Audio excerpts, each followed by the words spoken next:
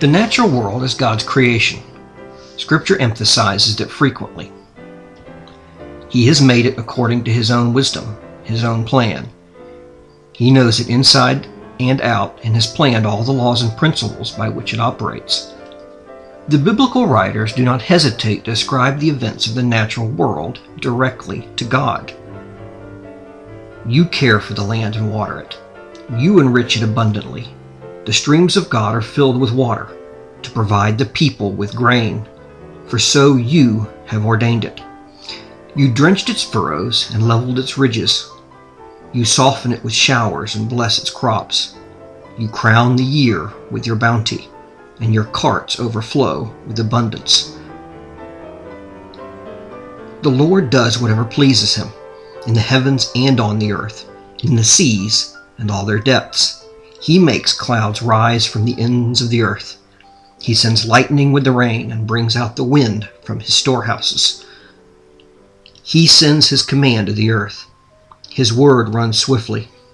He spreads the snow like wool and scatters the frost like ashes. He hurls down His hail like pebbles. Who can withstand His icy blast? He sends His word and melts them. He stirs up His breezes and the waters flow. Notice the monergism in these statements. These are things that God does because they please Him. He does not merely allow them to happen, rather He makes them happen. God waters the land. God drenches the furrows. God makes the clouds rise. God thunders, Jeremiah 10:13. God makes it snow or rain. God sends the frost and the ice. And then, when He pleases, He melts it. As He created all things by His word, so He sends His command, His word, to govern the events of nature. Even those events that appear to be most random are under God's sovereign control. The lot is cast into the lap, but its every decision is from the Lord. Proverbs 16:33. Throw dice and draw straws. God controls the result. He decides the numbers to be drawn in the lottery. Indeed, in some cases, He reveals His will through the drawing of lots. Jonah 1:7, Acts 1:23-26. What we call accidents come from the Lord, Exodus 21:13. Scripture also teaches the sovereignty of God by showing His purposeful discrimination in natural events. Before bringing Israel out of Egypt, God brings plagues on the Egyptians, so Israel has known Yahweh as the Lord of nature. In Exodus 9:13-26, He brings a terrible hailstorm upon the Egyptians, but leaves one area untouched, the land of Goshen, where the Israelites lived. God is the one who gives rain to one town and withholds it from another, Amos 4:7. He sends prosperity and He sends famine, Genesis 41:32.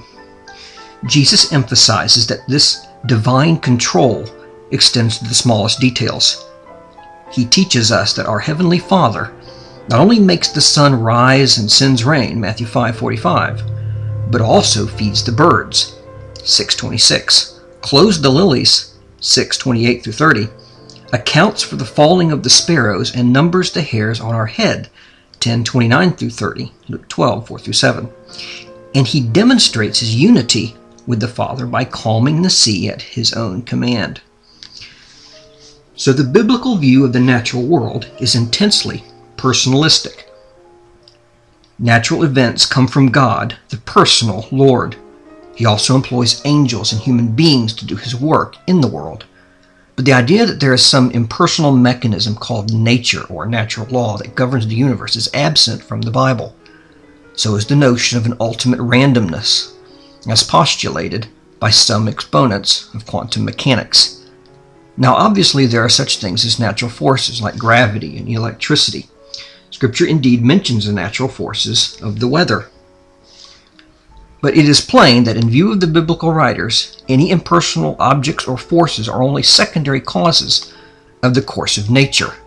Behind them, as behind the rain and the hail, behind even the apparent randomness of events, stands the personal God who controls all things by His powerful Word.